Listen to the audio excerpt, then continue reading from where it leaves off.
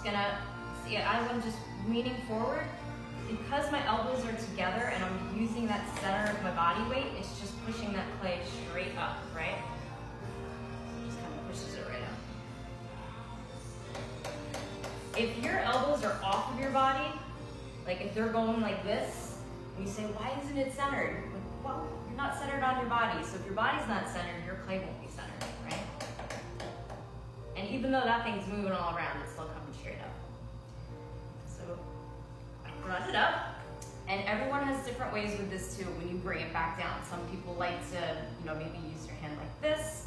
I personally, I'll show you what I do. So my left elbow is still gonna be into my hip like this, and I'm gonna use this arm. It's gonna be in close in my body. It's not gonna be out here. I keep this arm into my body, and this is more just here for steady to be a guide, and it's just gonna push straight